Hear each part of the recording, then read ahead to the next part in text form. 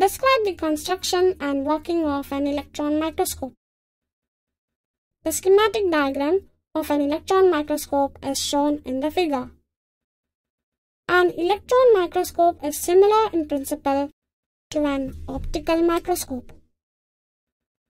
The modern electron microscope is usually of transmission type, in which the magnetic lenses of short focal length are used to obtain large magnification.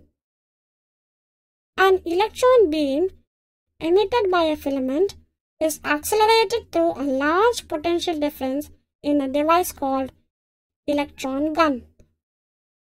A fine beam of electrons is made to pass through the center of the doughnut-shaped electromagnet A, that is, the condenser magnetic lens. The electrons get deflected to form a parallel beam which strikes the object to be magnified. It should be noted that the electrons will be transmitted more through the transparent parts of the object and transmitted in less number through comparatively denser portions.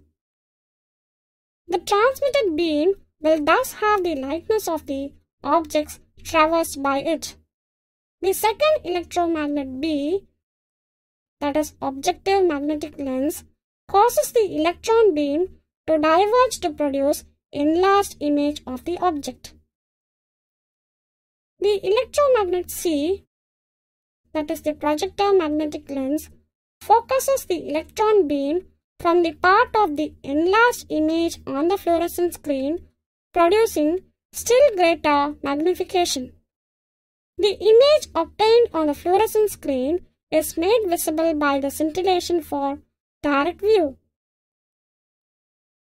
It can also be obtained on a suitable photographic plate for a permanent record.